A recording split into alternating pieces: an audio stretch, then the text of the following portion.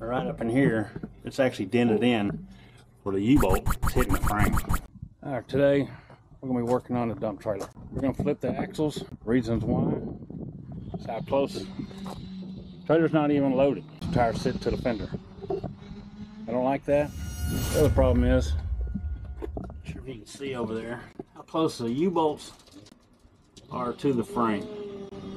The crappy roads that we have, they do hit every now and then.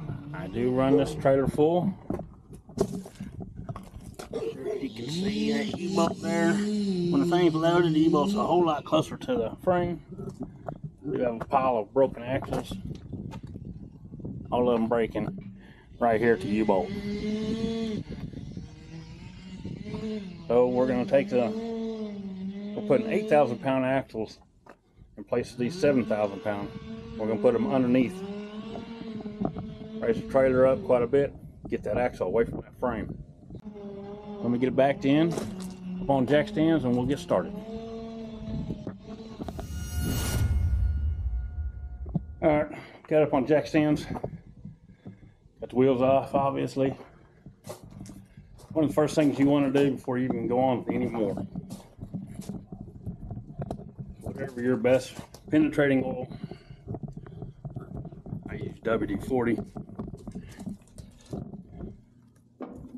Spray those threads down. Tops and bottoms. It'll make that part of the job a lot easier.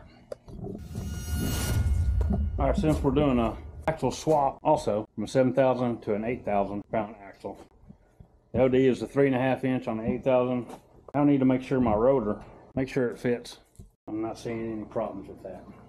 This looks like it's going to fit, so we'll continue, start to pull them axles loose. Right, pulling your brake bracket off, pull your drum brakes, 5 9/16 nuts. Now that we got that out of the way, we can go to our U-bolts.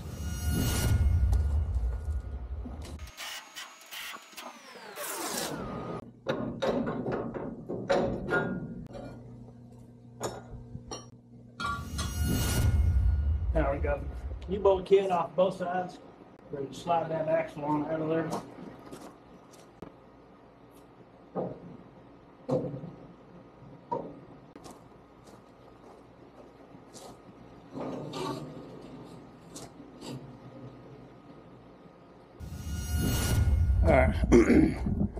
Alright, we got 3 axles pulled off.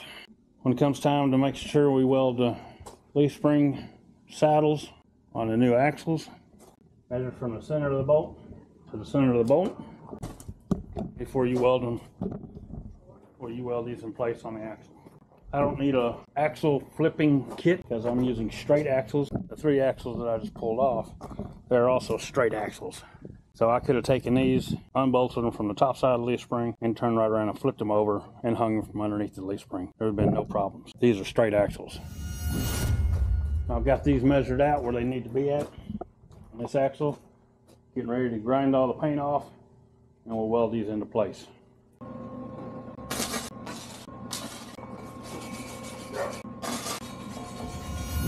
Alright, that one's welded on. Not the prettiest thing, but I need it to hold. I'm not trying to sell it. Alright, we got 2 of them welded up. Like I said, it's not the prettiest weld, as long as it holds. We'll grab this one and put it on the trailer.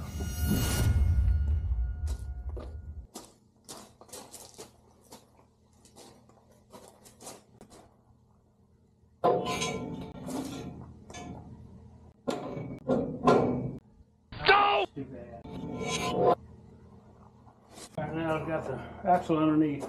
Use a couple straps. Go underneath here, pull it up into position, both sides, and we can put our U-bolts in.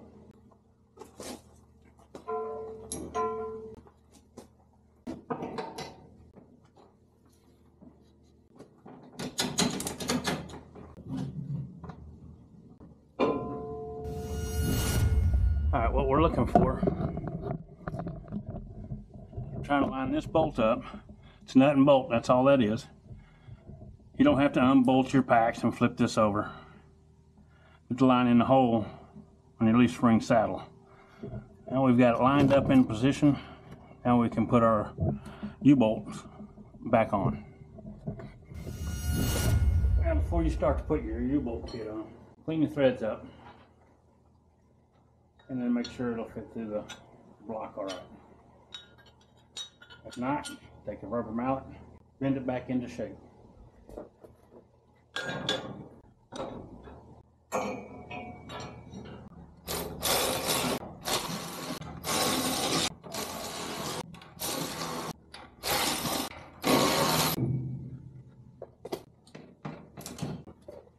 Ready to go to the next one. All right, it's another day. Ran out of daylight yesterday. Putting these axles on, we flipped them. Putting the 8,000-pound axles on versus the 7. We got one more to put into place. Got it welded up. It's ready to go on.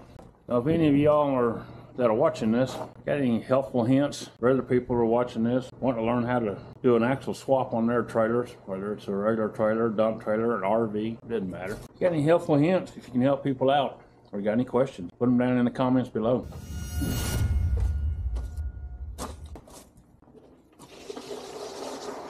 One of the things I said, putting that first one on, that's one of the hardest things about this whole project, trying to slide that axle underneath. Then I learned to put a strap on the other end, pull it.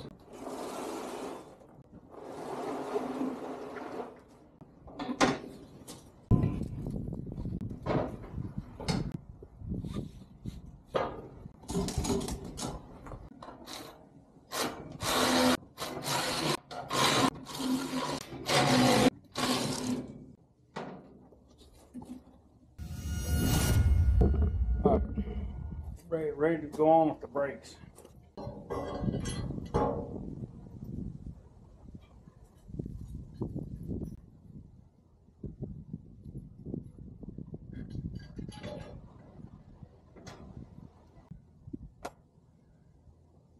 Now, go! Time to put our brakes on. Put my brake caliper bracket on.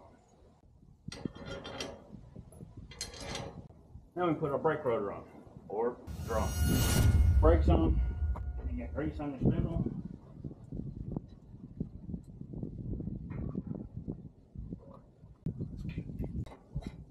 Washer and your gasket.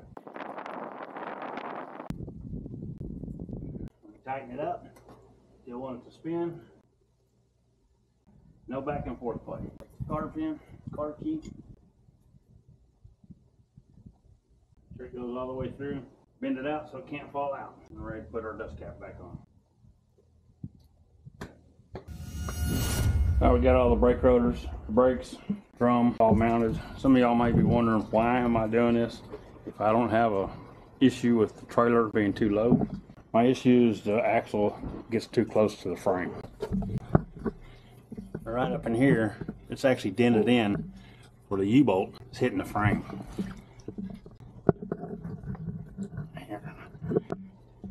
It's all the way around the trailer. I've broken many axles, and I think that's one of the reasons why. Get this thing raised up even more so I can get this front wheels on. Then we'll use the ramp, pull it up on a ramp to raise the back end up higher. Get those wheels on too. All right, everything's put back together. Lengthen the gooseneck. Try to get it back level again. As you can see, it brought it up a lot.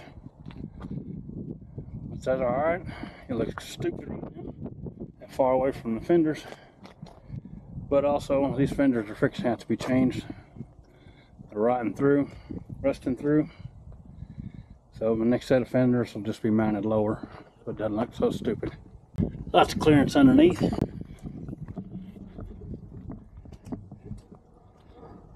I'll get it raised up and show you what it looks like. Now, if you'll remember, the issue that I was having was the axle bumped the frame. How close the U-bolts are to the frame. It's way too close, and I'm loaded. It's only a few inches from touching the frame. Now, that's not going to be a problem. U-bolts right on top. Plenty of clearance when I'm loaded and driving down these crappy roads with dips and potholes. But anyhow, if this helped you out, great. Like, comment, share, subscribe. There's definitely more of this to come.